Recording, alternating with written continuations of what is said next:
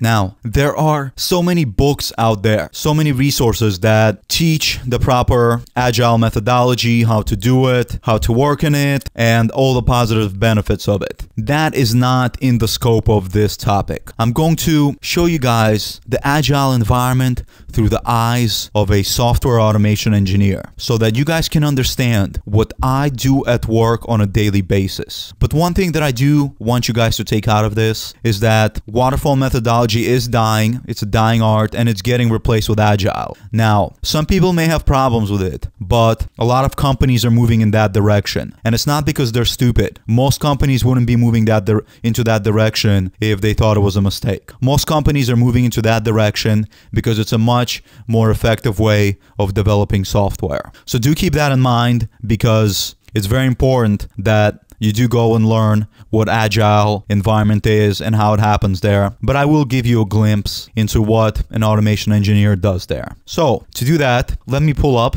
the spreadsheet. Now, the spreadsheet is a week-by-week planner that I'm going to discuss with you guys. But before we get into that, let me quickly mention the goal of quality assurance, right? We want to deliver a product to our customer that is bug-free, that functions as they wanted in as little time as possible, because the faster it comes out to the user, the faster we can get their opinion on it, the faster we can make it better for them. And also, obviously, the faster something comes out, that means the less time it takes and the less money it costs. And the customer is happier. So keep that in mind. Now, let's imagine that we're working on this amazing website called qtptutorial.net. One of the best out. Just kidding with you guys. But anyways, this is the website. And let's imagine that I am your customer and you guys are my software automation engineers. And this is the website that I want.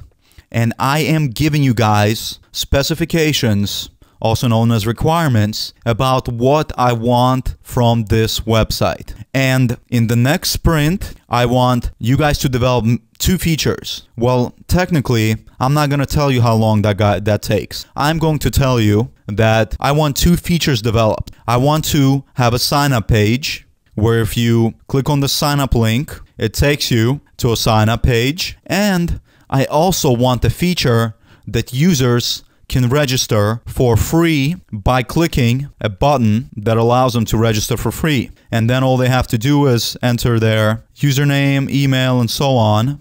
And that's it. So with that knowledge, let's imagine that we show up to our job, or I should say you guys, as I'm the client, you guys show up to your job on the first week of work.